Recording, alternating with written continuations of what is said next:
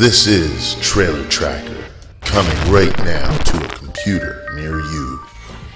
Amid all the superhero movies coming out in 2011, you could be forgiven for confusing the Green Hornet and the Green Lantern.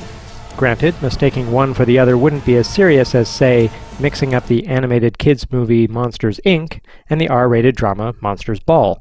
But, in the interest of clarity, here are a few differences. The Green Lantern stars this guy, recently voted People's Sexiest Man Alive. The Green Hornet stars this guy, who played a blob in Monsters vs. Aliens, not to be confused with Cowboys and Aliens. This guy is a fighter pilot, granted his powers by an alien emissary. It chose you. Use its power.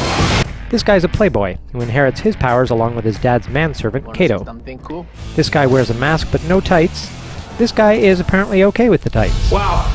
I know, right?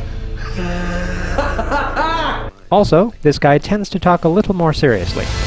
The one thing that a Green Lantern is supposed to be is fearless.